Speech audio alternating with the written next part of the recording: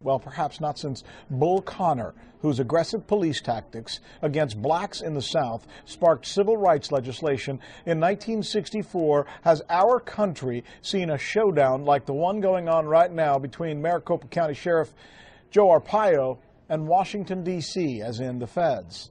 You heard it here Friday, right? Immigration and Customs Enforcement Assistant Secretary came on the air and told me that while they do want local sheriffs around the country to help with immigration issues and immigration arrests, he specifically said they don't want Sheriff Joe Arpaio's help.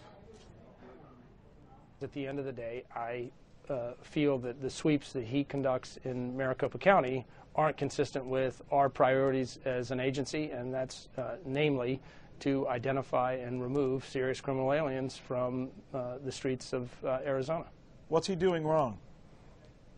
His sweeps are overbroad. They don't have a particular focus or a priority on criminal offenders, and he does it in a way that isn't marked by cooperation and coordination within the communities that he serves.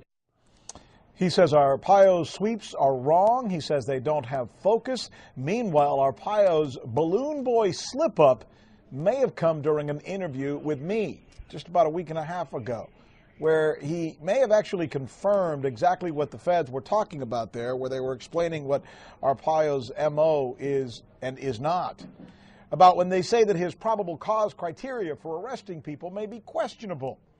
I want you to listen to this. This is how Arpaio described for me how he determines who is an illegal alien. This is important. Let me ask you a question. How do you know when you arrest someone that they're illegal? Well, first of all, Rick, we do it pursuant to our duties. When we come across someone on another crime and we find out that they are illegal, we take action. If those that have not committed a crime, we had the training, we still do, we turn them over to ICE. Well, but wait a minute, but you just said you detain people who haven't committed a crime. How do you prove that they're not illegal? It has to do with their conduct, what type of clothes they're wearing, their speech. They admit it, they may have phony IDs. A lot of variables involved. You judge people and arrest them based on their speech and the clothes that they're wearing, sir? No, when they're in a vehicle with someone that has committed a crime, we have the right to talk to those people. When they admit they are here illegally, we take action. But you just told me, let's go back here. You just told me that you arrest a people and turn them over to the feds even if they haven't committed a crime. No, they did commit a crime. They are here illegally. But how did you know they were here illegally? And then you went on to tell me it's because of the clothes they wore. Well, you look at the federal law. The federal law specifies the speech, the clothes, the environment, the erratic behavior. It's right in the law. Well, the feds say it's not in the law. That was an interview that I did 11 days ago with Sheriff Arpaio, who's good enough to join us again, by the way. Sheriff, always good to see you, sir. Yeah, you're on the same kick. Go ahead, Rick. All right, looks like John McCain, though, is coming to your defense. I mean, some people might see it that way.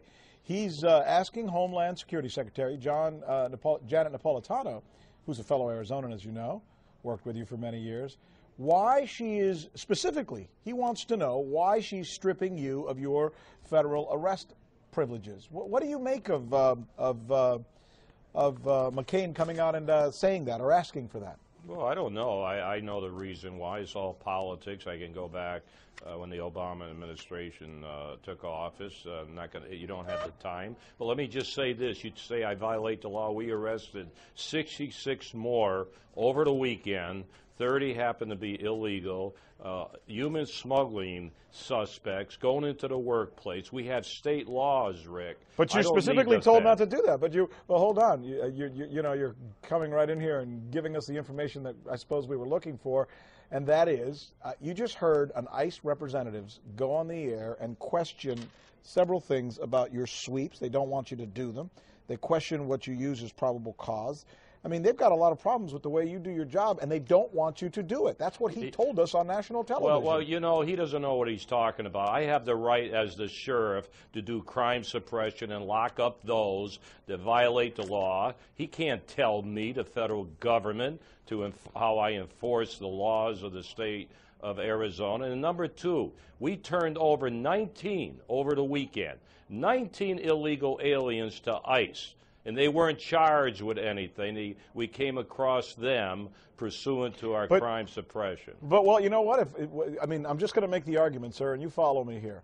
The way the U.S. Constitution is written is that you can't do unlawful searches and seizures. In other words, yeah, if you go out there today and take in 100 people, there's a good chance that 18 or 19 of them may be thieves who have stolen something or have fake IDs, or you'll find something on them.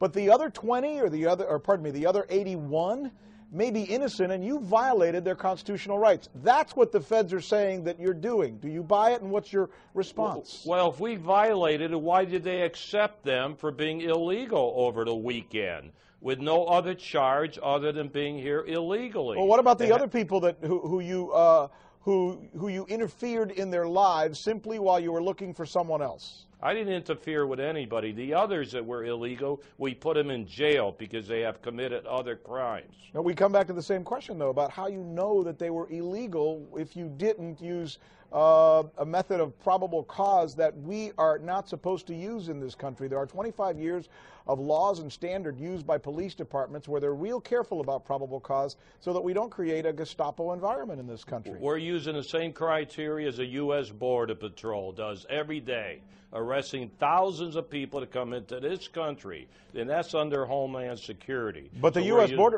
Border Patrol is on the border. You are nowhere near the border. You're literally going into people's neighborhoods, into schools. This weekend you went into a car wash to essentially decide for yourself who was here illegally and not illegally, and the feds are saying they don't want you doing that. No, the feds are not saying that. He has said all along that I have the right to do crime suppression operations. I just don't have the authority right now to utilize his credentials under that 287G. But we don't need it. Okay, let's listen to it again. Do me a favor, Dan, if you could, that soundbite we ran just a little while ago, let's listen to it together. And this interview was very lengthy. We just cut out the part where we thought we were trying to get the essence of what he was saying. Michael, have we got that yet? All right, let's play it. Here it is. At the end of the day, I feel that the sweeps that he conducts in Maricopa County aren't consistent with our priorities as an agency, and that's namely to identify and remove serious criminal aliens from the streets of Arizona. What's he doing wrong?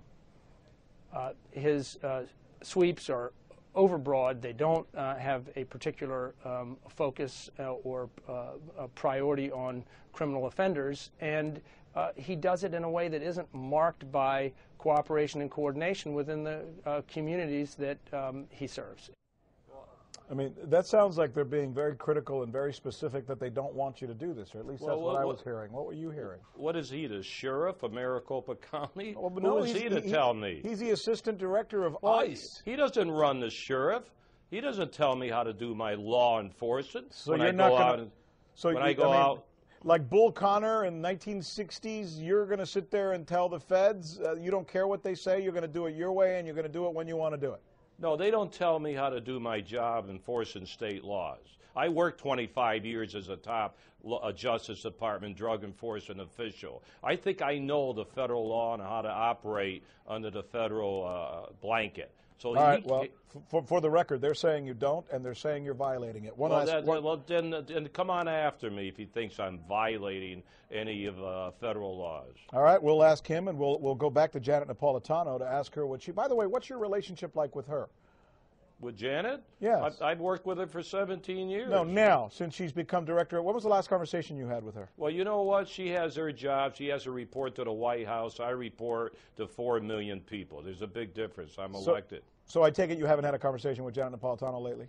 No, I have not. Okay. One final thing. A lot of people are saying, Sheriff, that basically this is a political move by you.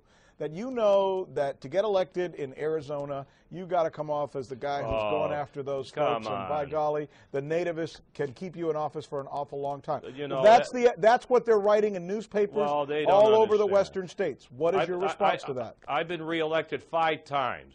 I get reelected on 10. City chain gangs, pink underwear, how I enforce the laws. I just took up this problem 3 years ago, and I've been reelected 5 times. Well, but the argument is that you do those things because it gets you a lot of publicity and it makes a lot of people think that you're on their side.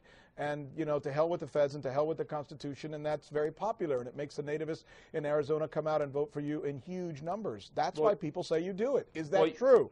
Well, you called me. I didn't call you. The publicity, they call me. I just respond.